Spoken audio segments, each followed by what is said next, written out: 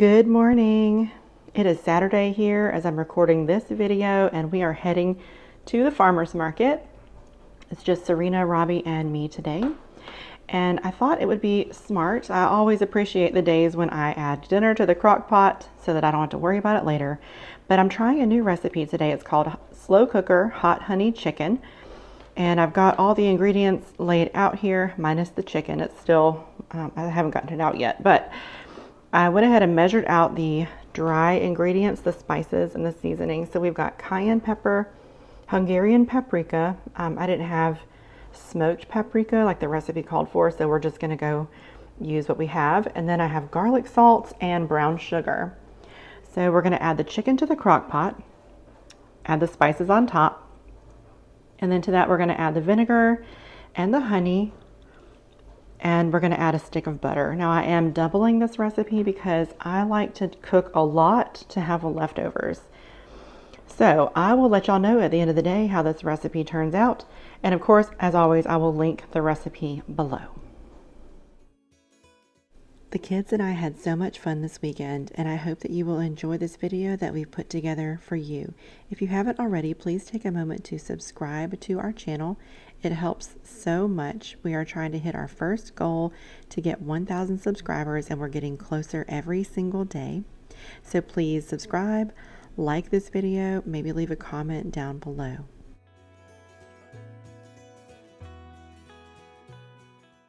As I'm editing this video and working on this voiceover, looking at all these spices looks pretty intimidating, but the heat was really not overwhelming. It was just the perfect amount of heat in this recipe. Also, don't be alarmed by this honey. It was a little bit crystallized, but that's fine. Honey is still fine even in this state.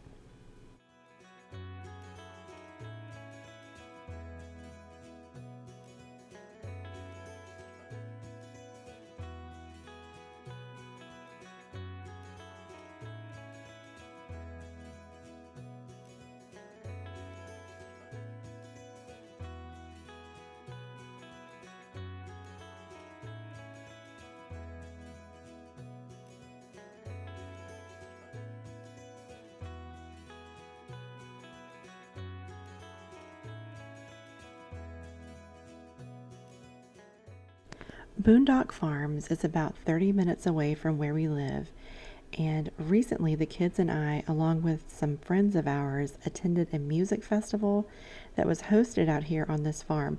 They had camping available as an option that you could also stay overnight after the music was over.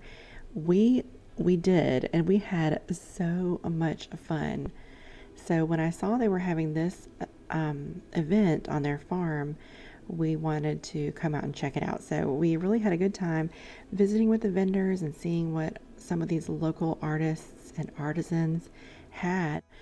It was really, really cool. Everyone was so nice, and we picked up some really good products.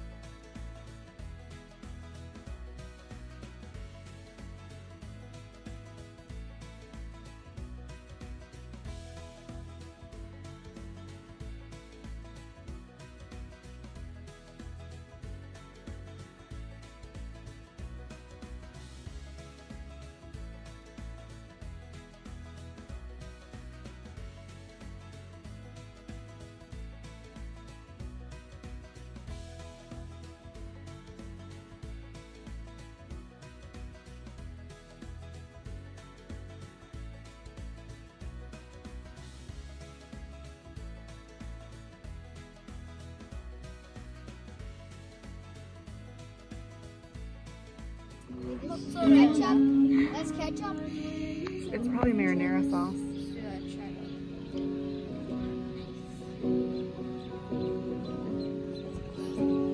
Is it good?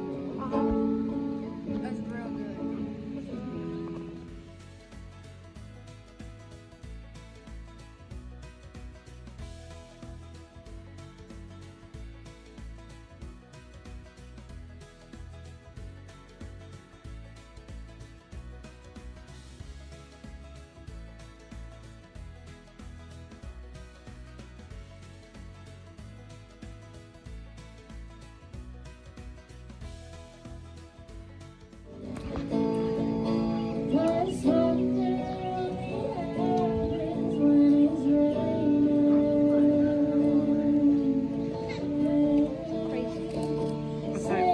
You tip that way.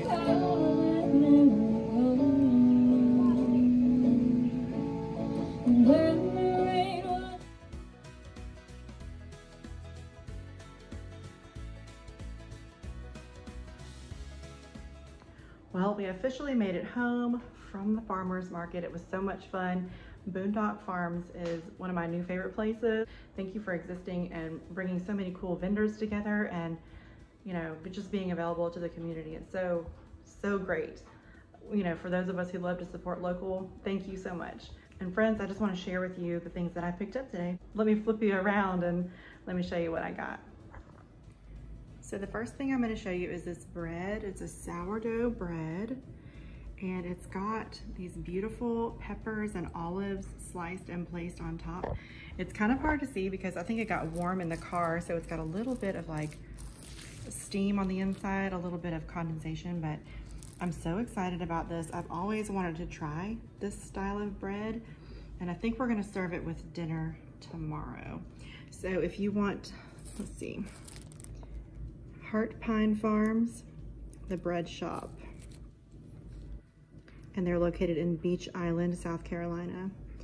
Anyway, I'm pretty excited about it. The ingredients are sourdough starter, sugar, salt, yeast, bread flour, and oil. And it just looks beautiful. I cannot wait to try this. From inside the market at Boondock Farms, we got 2 dozen eggs. They're so pretty. And we also got a hot pepper bacon jam. We have had this before. It's one of our favorite items. This is so good on hamburgers. And the lady in the shop said that it's also very good on chicken and pork chops. So yeah, we're pretty excited to have restocked on this.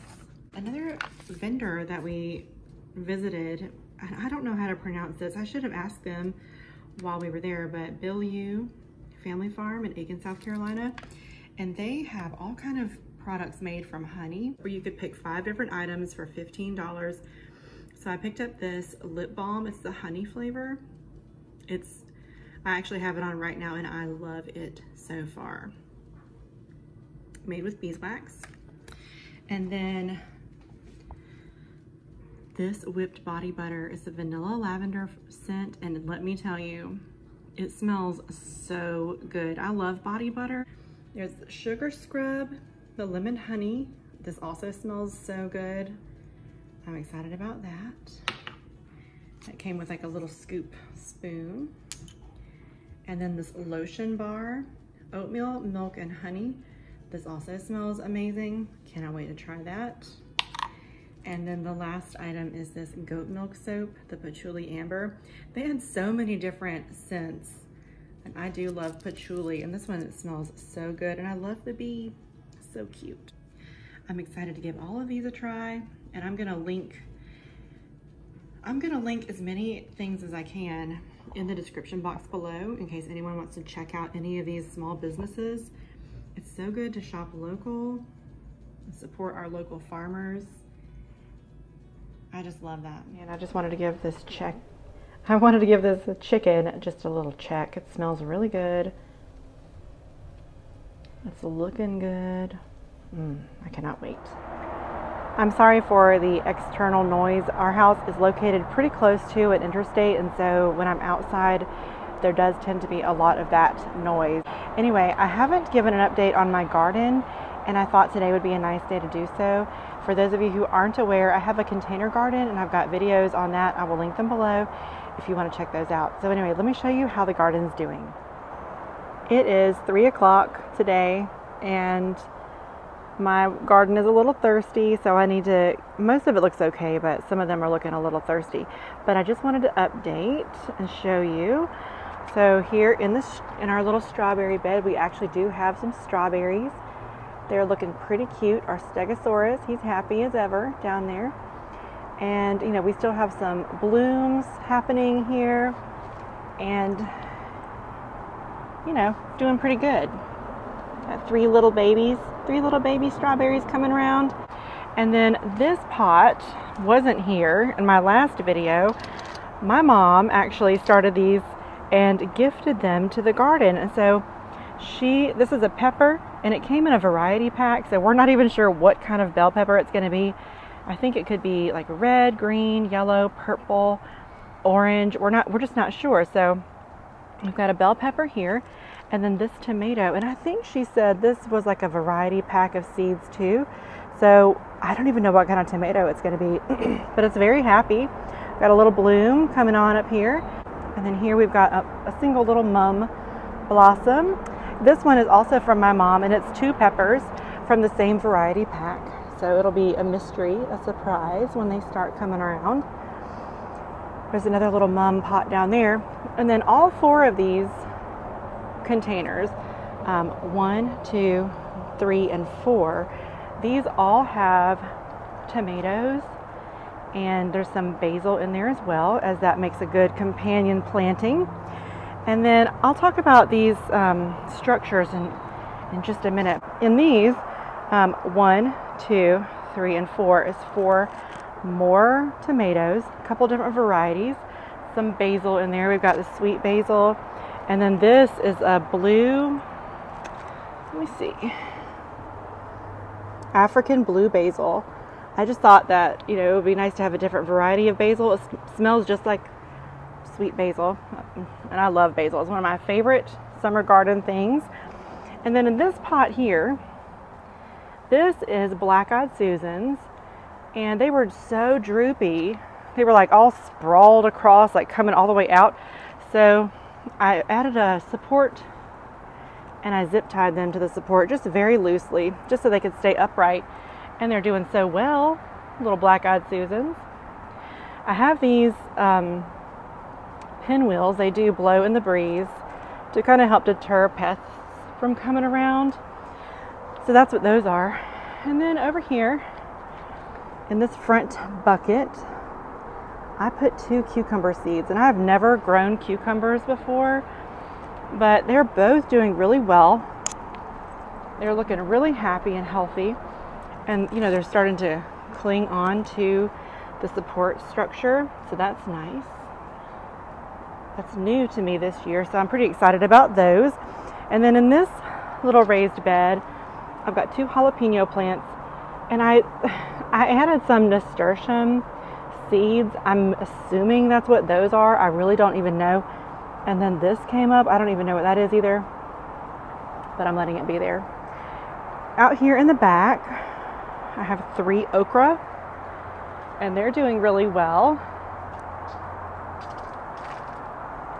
They're all starting to get little baby okra. They'll be blooming soon. And okra blooms are my absolute favorite summer vegetable bloom in the garden. They are so pretty. I cannot wait to show you. If you've never seen them, they're gorgeous. I ordered these support structures from Amazon last year, and I will link them below because I like them so much. But it comes in, well, let me show you. Hold on. Okay, I hope this will make sense. But you build the structure that you need by taking one pole and connecting it to the other. They're pretty short. And then this one, you can connect 2 together. Like this could be the crossbar between, say, this one and another one over here. So what I like about them is you can build them to be, you know, like this here. I hope it's even making sense what I'm talking about. But so I've got that, you know, This pole here is connected to this one with the connector, and that's fine. And this is also connected with a crossbar to that one over there. Then I have the same thing here and here in this one bucket. But what I really like about it is that you could add another layer up on top, you know, put a connector with another pole if you needed to. So if you're, like if this cucumber continues to climb up, I can make that structure taller. So that's really nice. Now in the tomatoes this year, I'm trying it differently than I did last year. But, so here in each tomato bucket, I have a one structure pole. So, well, one structure, but it's the two short poles connected together with the connector. All right, now this is linked across to the one next door.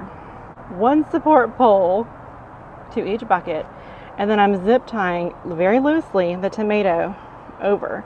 So it will have some support, but it's not a full cage. So I'm gonna see how that does this year. Last year I had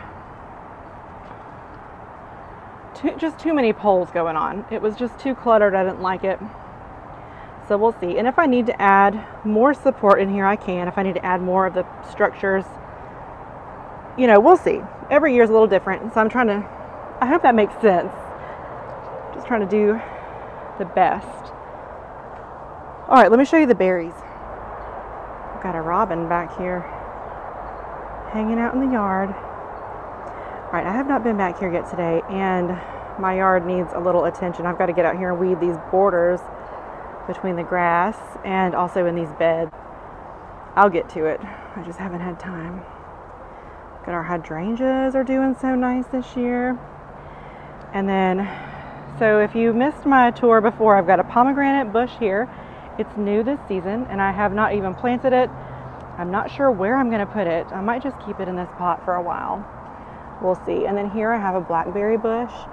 This year is the first year that it's producing fruit, and it's doing so nicely. I got some nice red berries. They'll be turning black soon, and we love those. And then I've got these two blueberry bushes here waiting to be planted. I'm going to plant them in these two containers right here. These planters are so big. So here's what I'm doing. Let me show you. I've got sticks in the bottom of each one, and my plan is to fill them up with sticks in the bottom and cardboard and dirt. That way it won't take so much soil to fill them up, because they're really large. I don't know if you can tell on the video. And then these two blueberries are already planted, and they're doing pretty well. They're looking very happy and healthy. I've got a fig tree back here, and I'm just going to leave it in the container until I really know where it's going to go. And then look at this. This is an elderberry bush. It's actually a few of them kind of clustered together. When I planted them, they were so tiny. I put the cage around them just so I would remember that that was something that I planted and not just a weed. Let me tell you, if you go back and look at my first or second garden videos, these were so tiny. They've grown so much. So I'm pretty excited about that.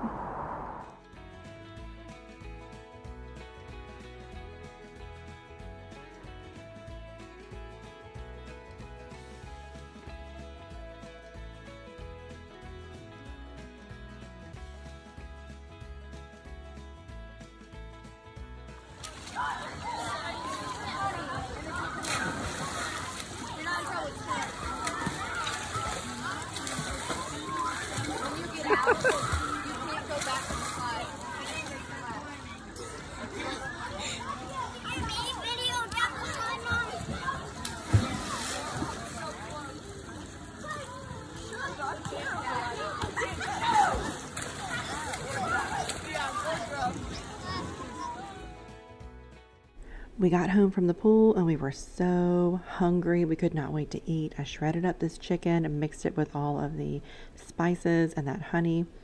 Y'all, it came together so nicely. Oh my gosh, this recipe is so good. I hope you'll try it. Now, it did get a little tiny bit overcooked. My crock pot just cooks so hot. I even had it set to keep warm by the time we went to the pool, and it still just got a little bit overcooked, but it still was really good. So I can't wait to try it again and watch it a little bit more closely. But it turned out so well. All three of us really enjoyed it, and so did Olivia and Brandon when they had a chance to get some too. So I will definitely be adding this recipe to my recipe binder because it is a winner for sure.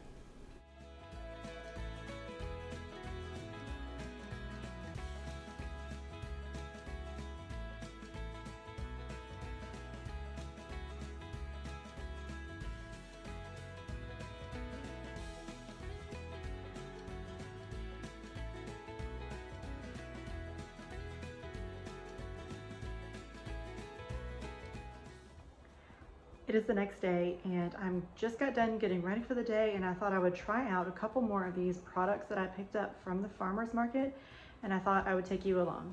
I'm going to be using the lemon honey sugar scrub. I'm going to wash my hands with it in the sink here. I've already kind of had the water running. It's warmed up a little bit, and then I'm going to follow it with that vanilla lavender whipped body butter. I can't wait because that's going to be so good. Here we go. So I'm going to use a little scooper that came with it. I'm just going to get one little scoop. Okay. Turn my water on.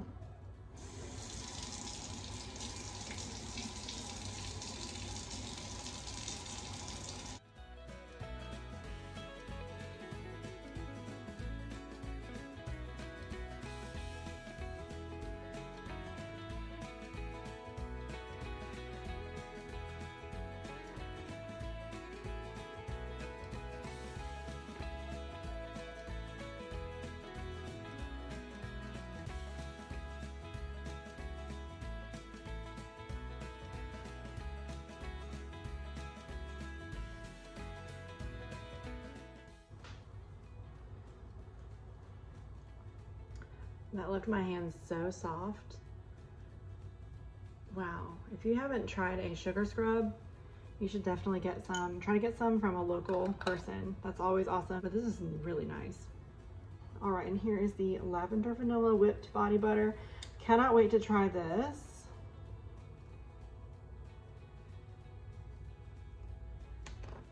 So just a little bit.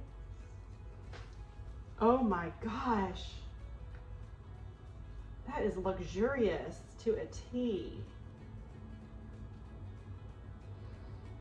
Oh my gosh, it smells so good too. Okay, hands down, this is amazing. I wish you guys could feel this on your hands. This feels so good. Highly recommend. I love a good body butter. To finish off, I'm just gonna apply some of this lip balm, which I pretty much exclusively wear lip balm. I don't wear lipstick at all. I don't like color on my lips. But I love for them to stay soft and not dry. That is so nice. I love these products. I hope you enjoyed the video and tagging along with the kids and me over the weekend. Thank you so much for adding a dash of gratitude to your day, and we'll see you on the next video.